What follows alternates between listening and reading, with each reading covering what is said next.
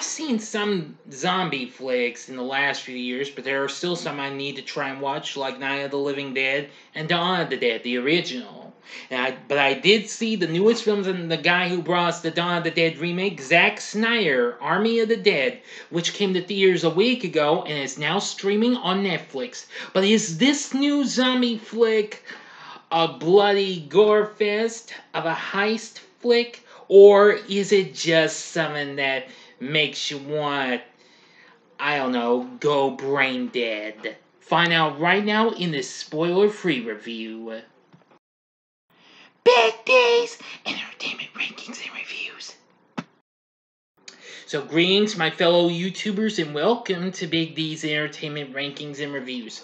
My name is Doyle, better known to you as the Big D, and this time around I bring to you a review of the new zombie heist flick, Army of the Dead, released by Netflix and directed by Zack Snyder with a screenplay he co-wrote with Shay Henn and Joby Harold, based on a story by Mr. Snyder.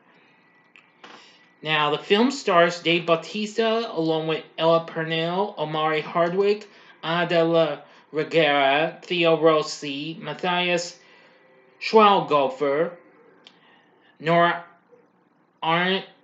Arnzader, I apologize if I mispronounce these, Hiroki Sanada, Tig Notaro, Raul Castillo, Huma Qureshi, and Garrett Dillahunt.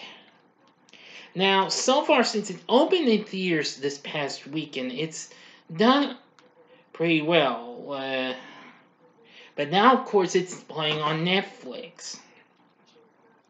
Anyway, this had been in development hell for over 12 years, as it was originally to be released by Warner Brothers, who, of course, Snyder had been working on some flicks, including 300 and Watchmen. And then, of course, he would follow with Man of Steel.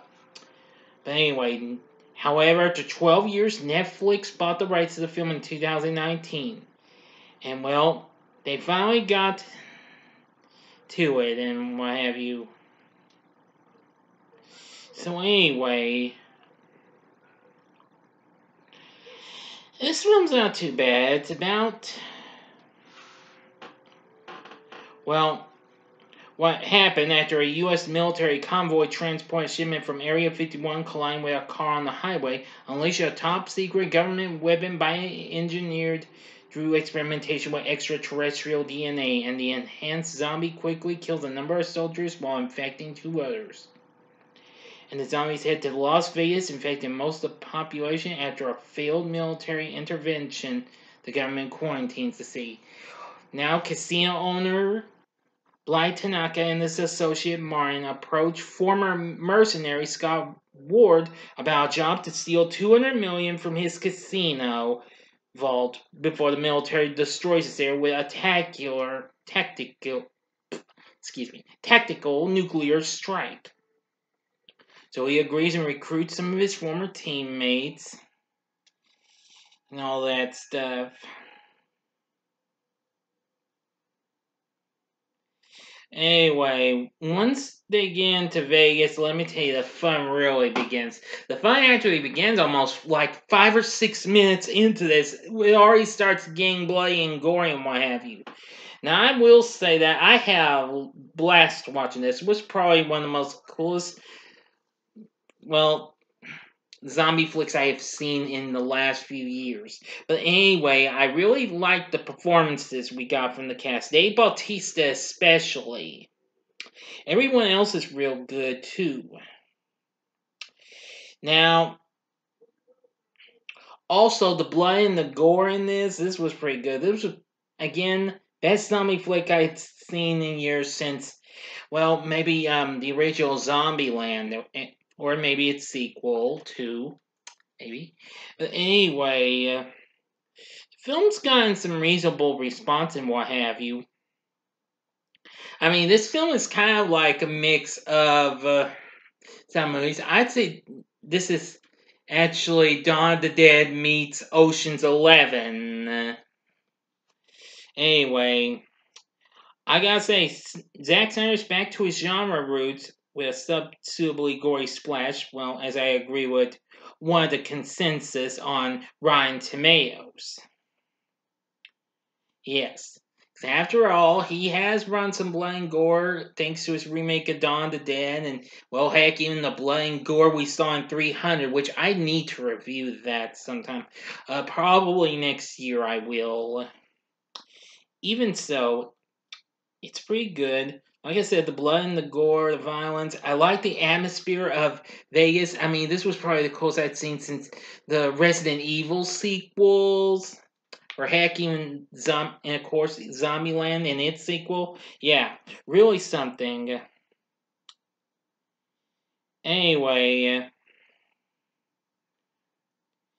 not only that, but Bautista's character actually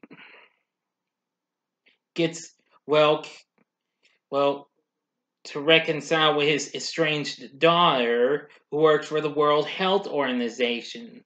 Yeah, really surprising. But that was one of the negatives some critics had, was the attempts at more emotional content. Well, it is kind of a factual downside. My biggest negative, or should I say downside, with the film is the runtime, however.